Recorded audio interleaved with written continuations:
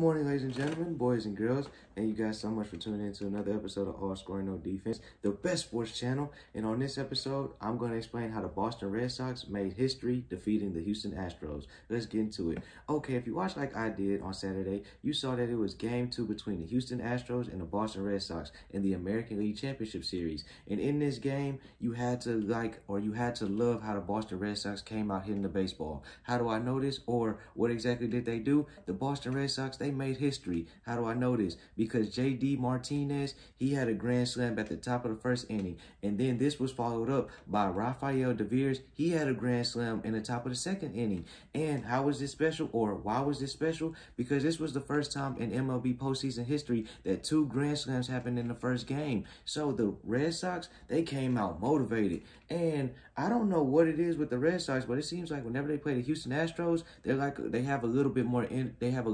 energy, or they're looking, how do I want to say this? They're a little bit more excited to play this opponent, because we saw this same type of thing back in 2018. In 2018, the Boston Red Sox beat the Houston Astros 4-1.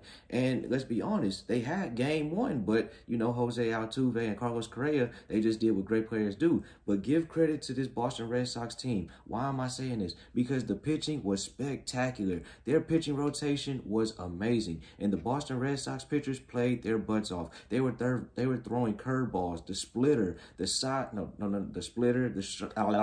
fastball. Those things were working in their favor, and they did a darn good job. Now, if you're an Astros fan, yes, you started to get on the board, but this was when the game was kind of already, you know, out of reach. And another thing, this is a cause of concern for the Houston Astros. Their pitchers, they're starting to get a little thin at the pitching in their pitching rotation. How do I know this? Because injury happened in this game. Garcia, he kind of went down earlier in this game, and they're facing some injuries in their rotation. But this is going to be interesting. What type of adjustments are made in Game 3? Because right now, Boston has the momentum. And that's all for this episode. Thank you guys so much for watching. If you're new to the channel, be sure to subscribe. I do new episodes like this Monday through Friday, and I'm out.